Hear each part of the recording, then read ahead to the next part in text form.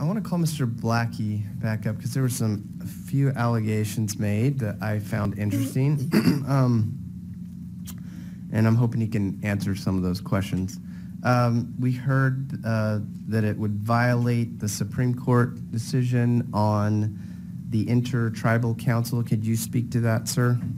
Yeah, Mr. Chair, thank you. This bill carefully stays within the framework that was established by Intertribal Council. We agree that Scalia said, as the NVRA does, that states must accept and use the federal form and that we can't require information beyond that which is required by the Election Assistance Commission.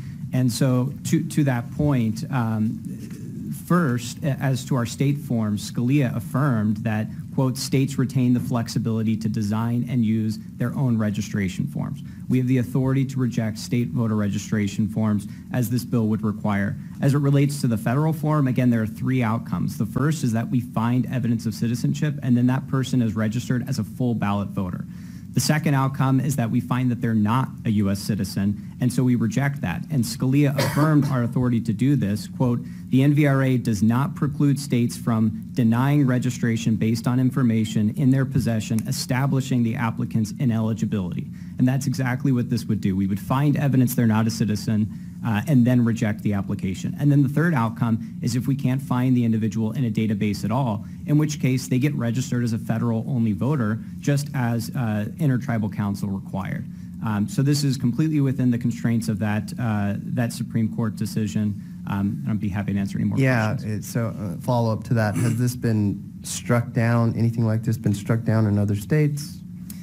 No, Mr. Chair, this framework hasn't been tried in other states, and I didn't hear any of the other testimony mention this, but other states have done stuff that arguably would violate Intertribal Council, like blatantly rejecting applications that don't have proof of citizenship, and this bill doesn't do that. Okay, and what about the claim that this will require everyone to re-register, or millions to re-register, I guess? Can you address that, please? Yeah, thank you, Mr. Chair. And that's something we started seeing in the last couple of weeks, is kind of a lot of misinformation about what this bill does, specifically as it pertains to putting proof of citizenship in the qualifications to vote. What's missed in the context of that is that we refer to section 16-166 in its entirety, and subsection G of 166 is that notwithstanding subsection F of this section, any person who is registered in this state on the effective date of this amendment to this section is deemed to have provided satisfactory evidence of citizenship and shall not be required to resubmit evidence of citizenship unless the person is changing voter registration from one county to another. And so this bill keeps that intact by referring to the entire section 16-166. Very good. Okay, any other questions for Mr. Blackie? Chair. Yes, sir.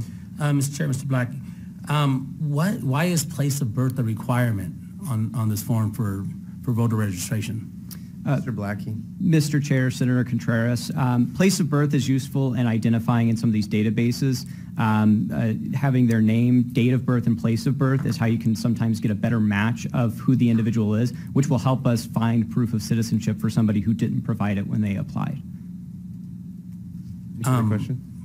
I just, Mr. Chair, Mr. Blackie, I just don't see how. I mean, when you're here in this country and you have your ID or whatever as you're requiring here, why you should want to know that my dad, although he's a citizen of the United States, was born in Caborca, Sonora, Mexico. What does that have to do with anything when he's a citizen of the United States and has been working here and has lived in this country since he was 12 years old? What does it have to do where he was born? Mr. Blackie. Mr. Chair, Senator Contreras, most states, and I believe our current form actually already requests the place of birth of the individual. This is now requiring it in 16-121, which is the minimum requirements for what must be on the form. But back to that point, it does help in identifying. So if the individual does not provide, if they were a naturalized citizen but didn't provide their their naturalization number, knowing that they were born in another country leads the counties to then go check the SAVE database for that individual so that we can obtain that proof of citizenship on their behalf. If they say they were born in the U.S., then we can go check vital events to try and find a birth certificate for them, which is one of the database checks that this bill outlines. Any further questions? Mr. Borelli, did you have a question? Yes, thank you, Mr. Chair. Mr. Blackie, to that point, Is that the same type of questions the census asked for? Mr. Blackie? Mr. Chair, Senator Borelli, to my knowledge, I would think so. Okay. Thank you. All right. I don't see anybody else signed in to speak. Thank you for your testimony, and thanks for answering those questions. Madam Vice Chair, please move the bill. I move House Bill 2492 with a due pass recommendation. You've heard that motion, members. Secretary, please call the roll. Senator Bartow? Aye. Senator Borelli? Pass. Senator Contreras? Pass. Senator Leach? Aye. Senator Quezada? Senator Slaw Hamilton? Pass. Senator Rogers? Aye. Senator Borelli? Mr. Chairman, I explain my vote. Please do. Thank you, Mr. Chairman. You know, accuracy, I'm glad Ms. Morrison actually agrees that accuracy counts. And we're registering the votes. Accuracies, particularly in elections, need to be accurate. The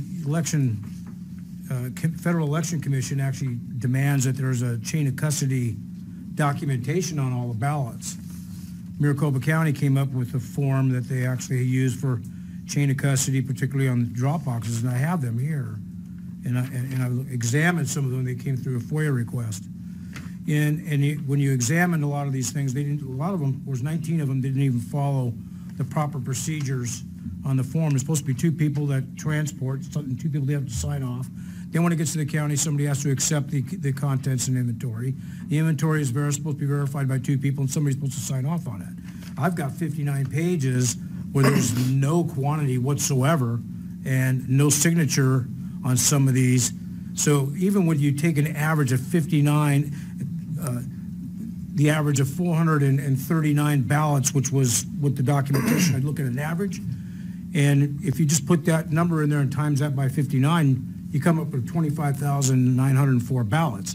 So accuracy is more important than anything else when it comes to registration on voting or the census or any kind of data, because if you got bad data, you're going to get a bad output. We come up with laws and rules and regulations to keep honest people honest. You know, all you got to do is stick to the plan. I do not want somebody coming in from a foreign country, particularly, heck, Italy for that matter, and just coming in registering on a president-only ballot, and they're not even a U.S. citizen. Because what that does, it nullifies the legal resident. Now, also to the point about the Native American tribal land, those rural areas, and particularly off the reservation, people in rural areas, they can register to vote using their P.O. box in Sells, Arizona. A lot of Native Americans register to vote at the community center. So that's their point. So where they had a lot of, when we did a investigation down there in Pima County on check and voter registration, and there was a lot of people registered to vote at the community center, and that's quite all right. So, I don't see the big burden here. I mean, we want to make sure that a legal citizen has a right to vote and does not negate an illegal vote does not negate a legal vote. And that's what it is. So that's about voter protection. It's not about undermining the vote. And as a matter of fact, I'm really confusing why the ACLU, American Civil Liberties Union, doesn't support this, because it protects the rights of the legal citizen. With that, I vote aye.